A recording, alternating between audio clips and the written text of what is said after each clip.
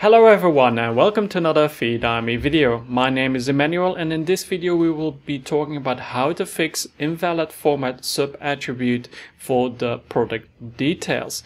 The product details that are currently having this issue is with apps such as the Google and YouTube app started roughly the 24th of July 2024, and that is for the e-commerce platform Shopify. So there are two methods that you can move forward with. One kind of fixes it rather immediately, but it has a downside. The other is retaining your product ranking.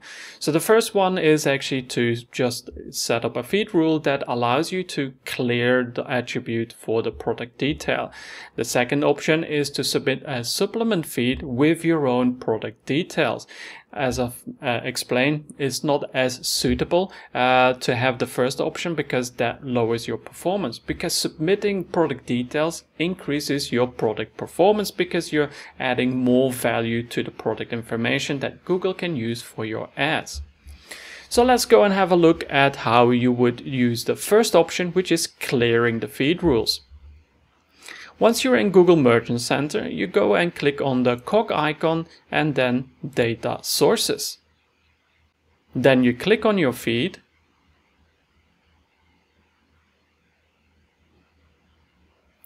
and click on your attribute rules. If you don't see that, go and exit this, go back to the cog icon, go to Add-ons, and for me it's already added, but here you would see Advanced Data Management. So I will go and show you what the title is.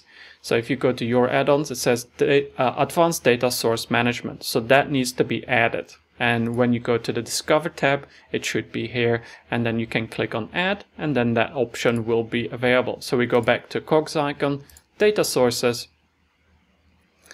click on your feed,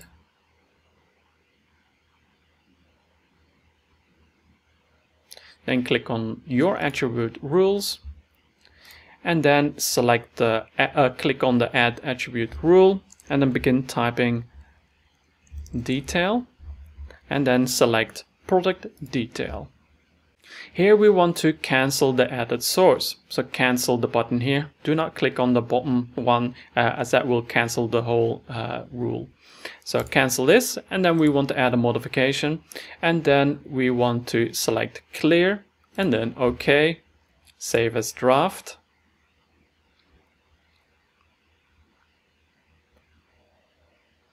And then apply the changes.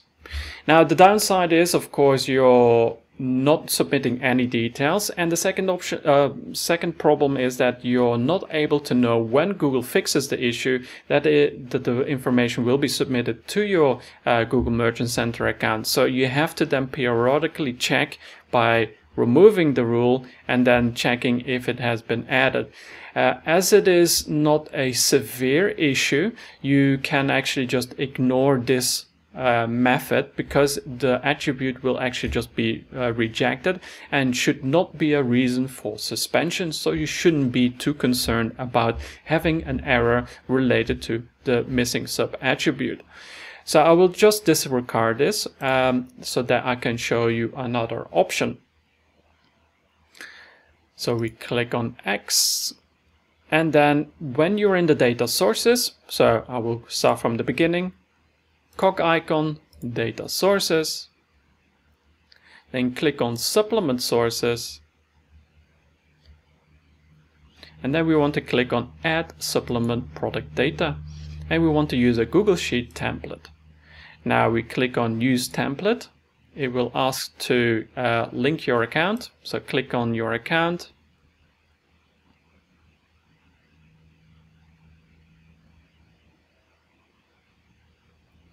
and then it will open up a template. So now we want to delete everything from title up until product detail, and then everything after product detail. And delete. So now we have the ID and the product detail. Now one option is to add your own IDs manually. Let's say test 1, 2, 3, and then add your product details. So we can see here that is how you submit it. So sustainability, then colon material, colon organic. And if you want to add multiple values, what you do is add a comma at the end, and then, for example, specification. And then let's say it's size, and then 12 centimeters. And that's how you add it. Now, I do not recommend adding commas in the value itself, for example, 12,13 centimeters, as that will, oh, that didn't do it.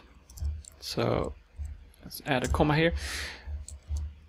So because the value will be considered as a sub attribute, and it breaks the setup. While you can add a double quote encapsulating the value, it doesn't really work with spreadsheets. It will still be an error.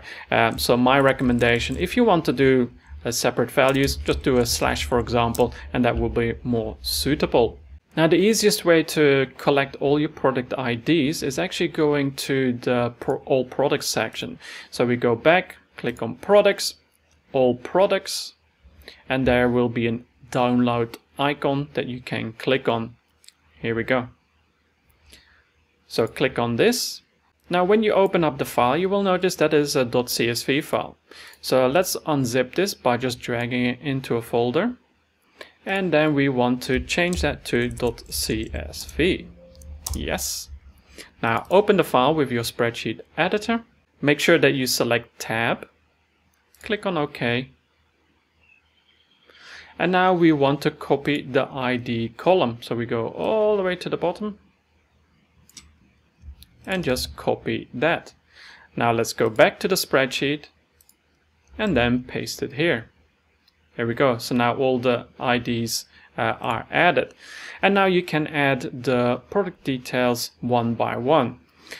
Of course, this is a big job, and normally I would not trust submitting product details via an app because it is not going to be as specific to the product details that you really have.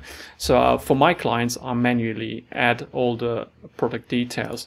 There are some clients that I have set up feed rules, but that is using the Shopify multi-feed app where all the specifications are actually in a custom meta field, and then this meta field is then added into the data feed. But that is a whole different setup. If the product details are applicable to all, you can just simply apply it to all.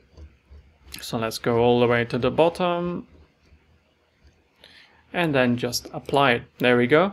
And then submit the feed.